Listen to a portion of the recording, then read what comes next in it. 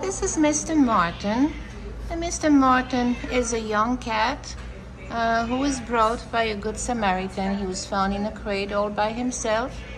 And he was brought here to the Manhattan Care Center for us to find him a home like all the cats we have here right now. He's a little curious. He's friendly. The other time I saw him, another volunteer was cleaning his cage and he was rubbing his head in her hair. It was so cute.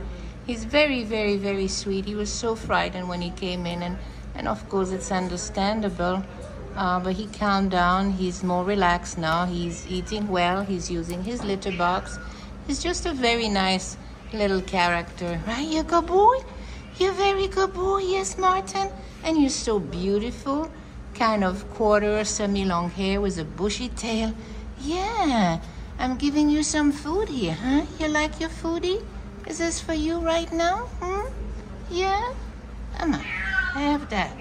That's right, that's a good boy. So this is Marten here at the Manhattan Care Center. A beautiful boy who would like to be yours.